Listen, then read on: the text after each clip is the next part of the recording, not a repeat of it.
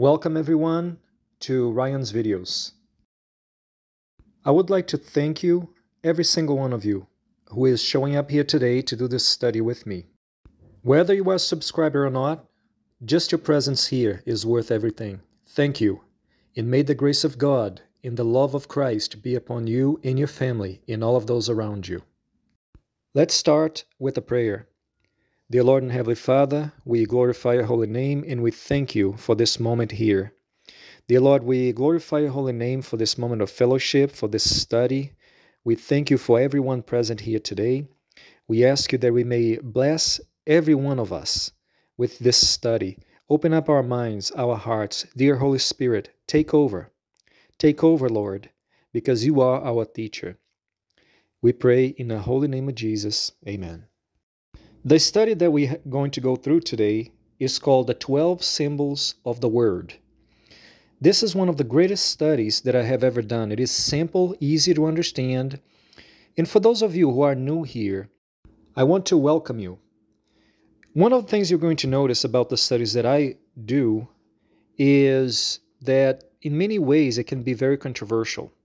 Reason being is because I go through the scriptures with Greek, Hebrew, and references, and I do everything I can to stay within the scriptures. I do not like interpretations. I do not like my personal understanding.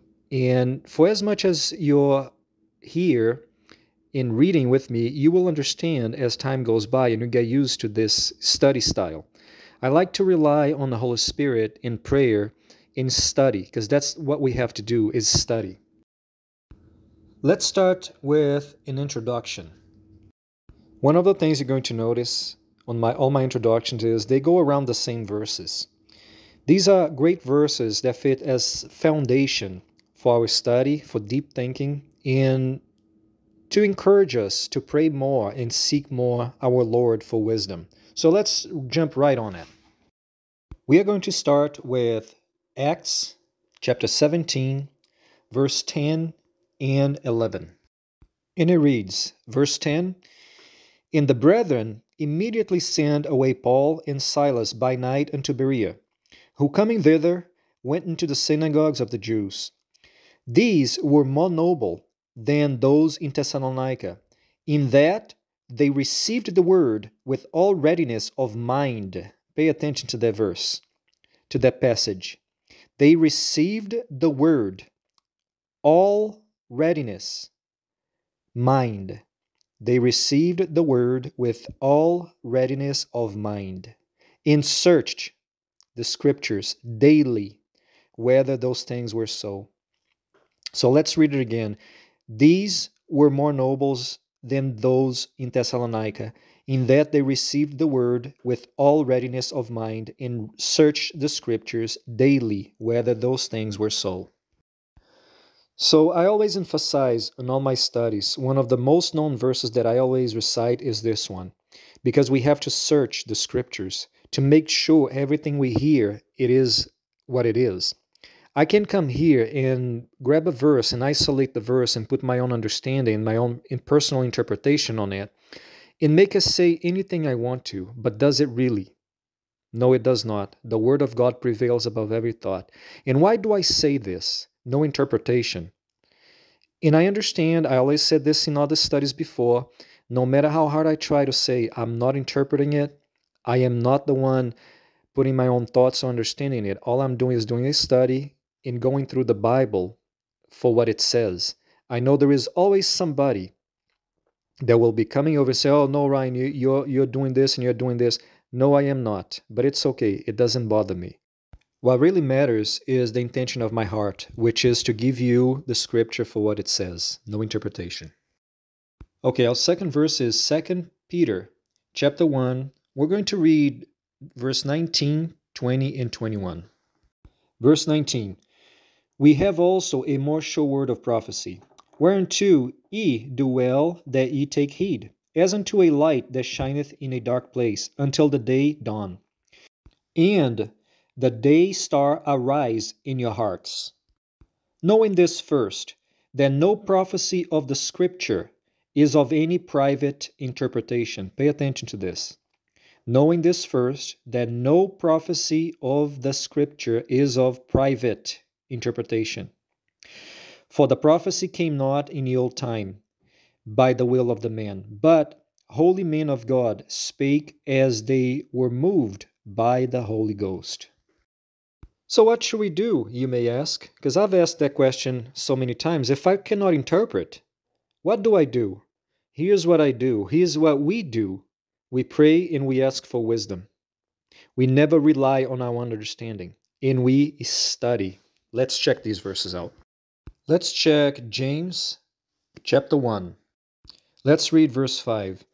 If any of you lack wisdom, let him ask of God, that giveth to all men liberally, and upbraideth not, and it shall be given him.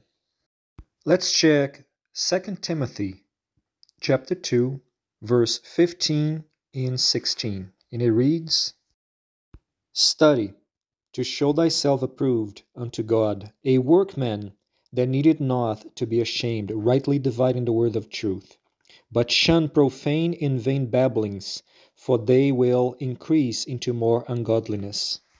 Let's read Psalm 111, verse 10. And it says, The fear of the Lord is the beginning of wisdom. A good understanding have all they that do his commandments. His praise endureth forever. And our last verse, and this is to end our introduction, that is Proverbs chapter 3, verse 5. Trust in the Lord with all thine heart, and lean not unto thy own understanding. Brothers and sisters, this ends our introduction. And I'm sure you can understand why I always focus on book, chapter, and verse. And you can take your time. You can pause the video and go back and forth. And you can read before and after as far as you want to go to read those references that I gave to you. And you will understand that all I am doing is giving you what the scriptures is to say, is saying to us. So, all right, let's go to this study. And it's an amazing study. It's so fun and comforting. So let's have fun, shall we? The 12 symbols of the word. The first symbol is a hammer to convict. Let's check book, chapter, and verse. Jeremiah chapter 23 in verse 29. Is not my word like a fire, saith the Lord, and like a hammer that breaketh the rock in pieces? I will not get into the specifics of the heart being a rock, but we all know that our hearts are right like a rock, and the Lord is going to replace that heart of stone, of rock, and gives us a heart of flesh. So this is the hammer, the word of God that hits our hearts and break it into pieces, and the Lord will give us a new heart. Amen? Number 2, the second symbol is a fire, but a fire that refines. Amen? What's going to happen to the 1/3 of the people of Israel? They're going to be passed through fire. That's the word of God. They will be refined as gold, as we all have been, all of us who received Christ, because we have been through the fire of the word of God. Amen? Let's see book, chapter, and verse. And before I put the verse up, I need to mention that one of the most beautiful things about the scriptures and study the scriptures, it is the fact that there is one verse sometimes, and that verse can say more than just one thing.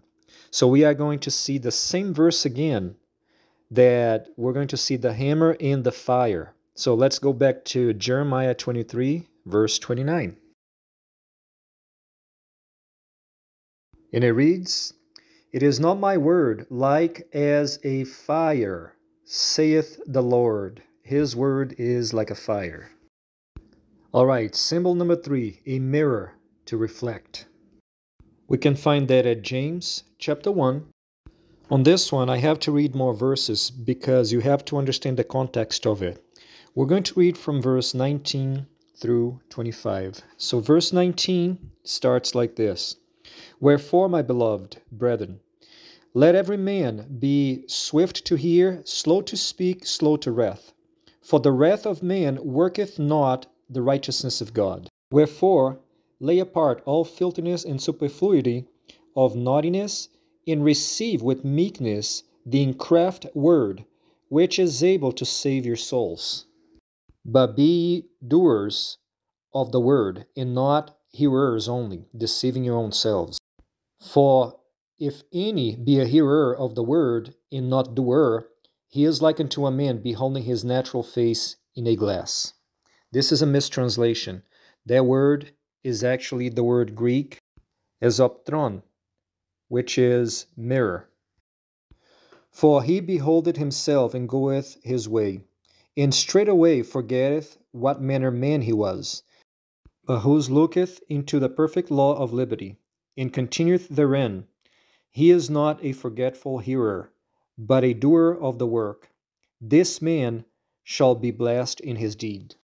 And to better understand, we can go over the mirror. And if we pay attention to the passage, we see that if we don't do and we only hear, we reflect our own selves. We are beholding our own image. But once we do the work of the Lord and we hear the word and we do everything that there is in it, or at least try our best, we will reflect who? The Lord Jesus, because we are ambassadors of our Lord Jesus. Amen? Let's go to the next. Number 4, seed, to multiply, because the word of God never comes back empty. So as you learn, as you refine yourself, you reflect Jesus, preach the word, the truth that will set people free. So we're going to see in 1 Peter chapter 1, verse 23. Being born again, not of corruptible seed, but of the incorruptible, by the word of God, which liveth and abideth forever. Number 5, a laver to cleanse from our sins. When we receive him, a fountain of water will form inside of us, and if we drink, we'll never thirst again. So we're going to look at Ephesians chapter 5 and verse 26. That he might sanctify and cleanse it with the washing of water by the word.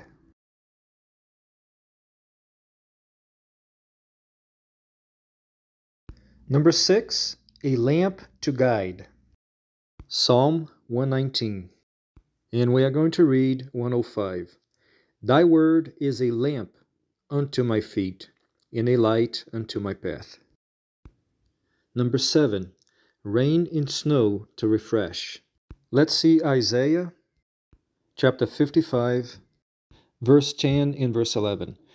For as the rain cometh down and the snow from heaven, and returneth not thither, but watereth the earth, and maketh bring forth and bud, that it may give the seed to the sower, and bread to the eater.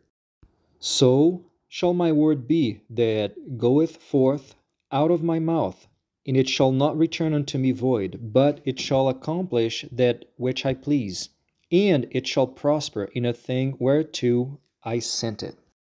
Number 8, a sword to cut. Let's go to Hebrews chapter 4, verse 12.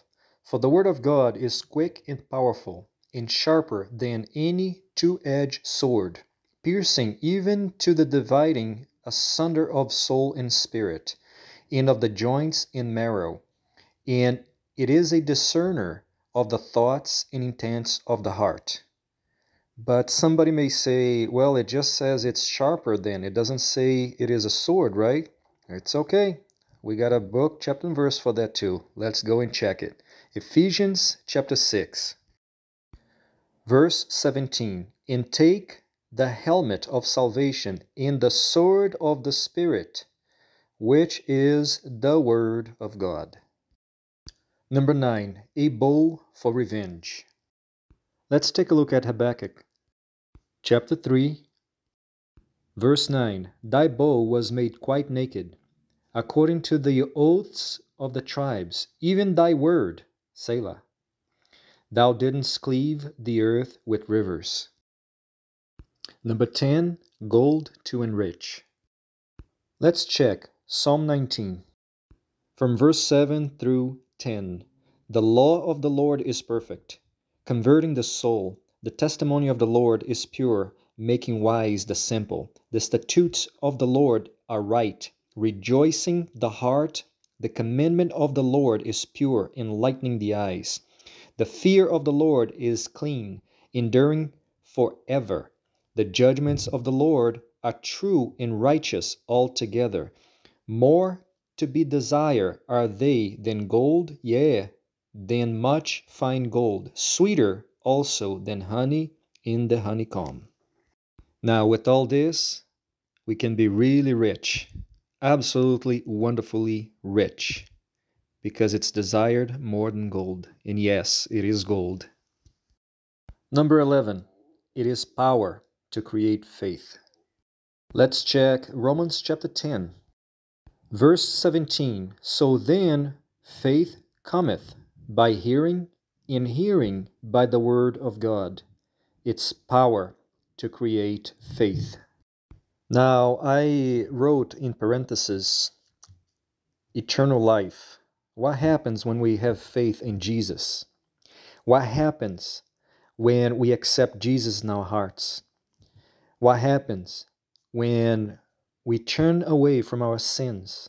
We ask forgiveness, we accept Jesus, and we believe in the resurrection. Through faith, we have eternal life. John 3:16. 12. Food to nourish. A. Milk for babes. Let's check 1 Peter chapter 2.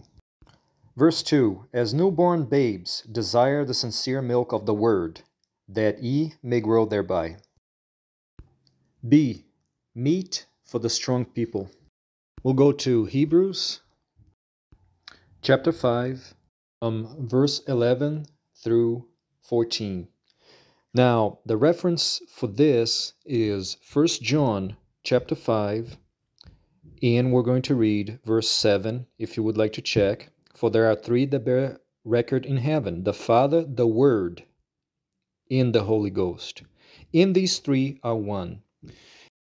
And also for reference, John chapter 1, from verse 1 through verse 5, which reads, In the beginning was the Word, and the Word was with God, and the Word was God.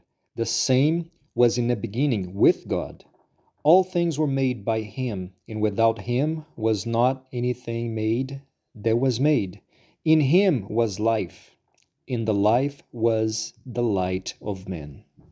Now, when it comes down to the passage we're going to read in Hebrew, from verse 11 through verse 14 on chapter 5, this is talking about Jesus. When you read into the context of the scriptures, and it reads, verse 11, of whom we have many things to say, and hard to utter, seeing that you are dull of hearing. For the time you ought to be teachers, ye have need that one teach you again, which be the first principles of the oracles of God, and are become such as have need of milk, and not of strong meat. For every one that useth milk is unskillful in the word of righteousness, for he is a babe. But strong meat belongeth to them that are full age, even those who by reason of use have their senses exercised to discern both good and evil. Strong meat for strong people. C. Bread for the hungry. Let's check Matthew chapter 4 and verse 4. But he answered and said, It is written, Man shall not live by bread alone, but by every word that proceedeth out of the mouth of God. And I know, I'm sure somebody is going to say, well, but that's not saying it is the bread. It's only saying we don't live by bread alone. Absolutely. Let's check. Let's take a look at John chapter 6. We are going to read from verse 30 through verse 35. They said therefore unto him, What sign showest thou then, that we may see and believe thee? What dost thou work? Our father did eat the manna in the desert. As it is written, he gave them the bread from heaven to eat. Then Jesus said unto them, Verily, verily, I say unto you, Moses gave you not that bread from heaven, but my Father giveth you the true bread from heaven. For the bread of God is he which cometh down from heaven, and giveth life unto the world. Then said they unto him, Lord, evermore give us this bread. Now, wait for it, wait for it. Who is Jesus? Jesus is the Word. The Word is Jesus. Jesus is the Verb that became flesh, right? So check this out. And Jesus said unto them, I am the bread of life. He that cometh to me shall never hunger, and he that believeth on me shall never thirst. And D, honey for dessert. Let's look at, again, Psalm 19 in verse 10. More to be desired are they than gold, yea, than much fine gold, sweeter also than honey in the honeycomb. Well, Ryan, it doesn't say it is honey. It says it's sweeter than honey. Sure, correct. But who remembers that the Lord promised his people, I will take you to a land where overflows with honey and milk. Took to a land where Jesus was born. Jesus is the Word. The Word overflow in his land. In the land overflows with honey and milk. My wonderful and beautiful brothers and sisters in Christ, I love you very much, and I thank you for being here and studying with me. We got to the end of another study, and I would like to wish you all that may the grace, love, and knowledge of the Word of God may be with you all. Thank you so much for all of you supporting this channel, supporting these studies, because I do them for all of you. Let's close with a prayer. Dear Lord and Heavenly Father, we glorify your holy name for this moment of fellowship. We thank you for the word, for the food for our souls. And we ask you, Lord, that your word may be inside our hearts, minds, and soul. If anyone here who has not accepted Jesus yet, I would like to ask you, in love, would you accept him in your heart? If your answer is yes, because we don't know what tomorrow lies for us. We are living the last days, we are living the last moments here on earth, and we know everything is pointing out for the soon return of our Lord and Savior, Jesus Christ. If you would like to receive him in your heart, close your eyes and pray with me. Dear Lord Jesus, I believe in you. I believe you are the Son of God, and you live a sinless life. I believe in a resurrection. Dear Lord, write my name in the book of life. I am a sinner. Help me not to sin anymore. Help me to be the best son you have. Dear Lord and Heavenly Father, forgive my sins. Guide my steps so I may not transgress against you again. Dear Lord and Heavenly Father, I accept your Son Jesus in my heart.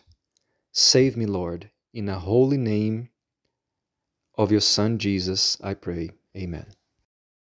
Thank you all for participating. May the grace and peace of our Lord and Savior Jesus be with you forever.